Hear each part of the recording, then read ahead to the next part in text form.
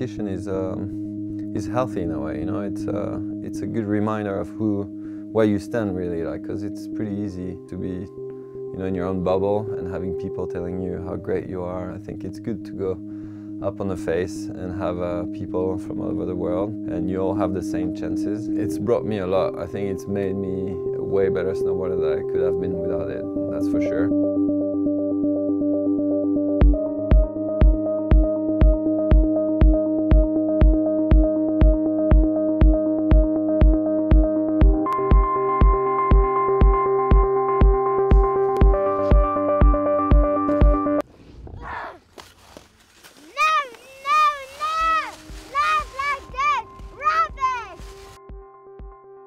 When I started snowboarding,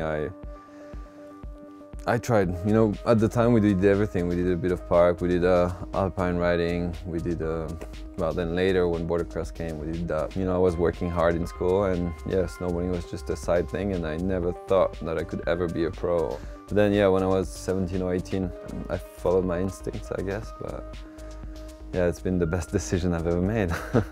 I think it took me quite a while to realize what kind of snowboarding was my snowboarding.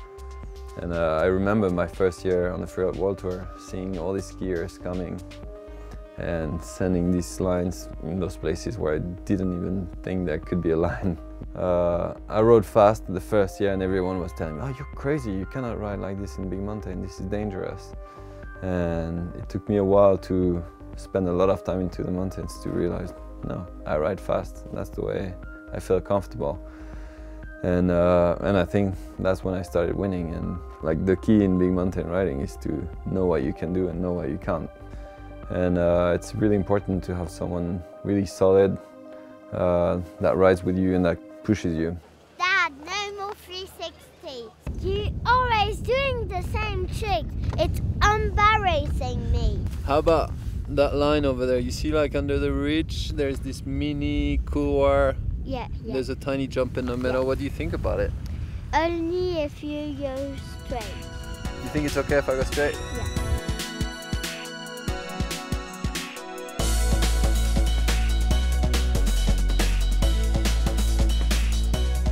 I've always had that vision of a good snowboarder could be able to ride anything.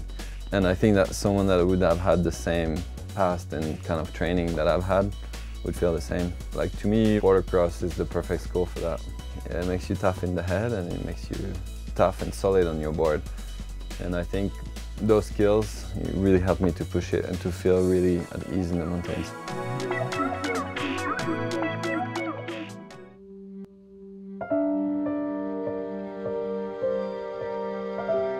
Filmmaking, you know, it's more an evolution of you know, my vision of snowboarding. It's not like competing or filming, there's not one that's better than the other. I think the whole filming thing is a long-term process. It's like a full season where you really work hard, you try to explore new areas, new spots, you work with people. It's pretty intense moments as well, a bit like the competition when it's, you know, when the good day happens, when it's bluebird, big pow. But when you're at the top of your line, it's pretty much as intense as a competition could be. You feel like hell, and even after 10 years, after 15 years, but you need to realize as a rider that everyone feels the same. A lot of people ask me all the time, you know, do you like it really, and do you enjoy it? Or even a lot of people think that every run is just like, woo, yeah, so good, but no, it's just freaking scary all the time. It's just really hard to cope with all that pressure. I think my biggest pleasure with the whole thing is to be able to show a film maybe to my grandma or to someone that doesn't have any idea of snowboarding, and see them, you know, like see the spark in their eyes, because I don't know, a pow turn, someone charging down a mountain is kind of there's something really powerful into it, and it's nice. It's a great way to share it, you know.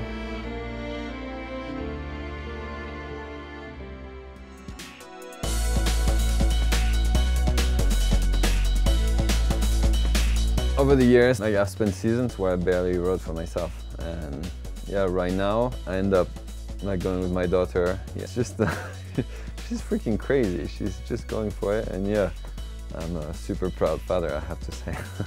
When I see her, I'm so happy. Yeah. If I look back, like 20 years back, all what snowboarding has made me do, realize about myself, about life, about limit, about life and death, about so many things. That to me, snowboarding is, I don't know, it's a huge thing. It's a whole life, you know.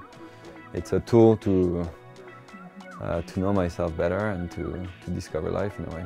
Yeah, that's what it's been to me at least. Yeah. All right, let's go.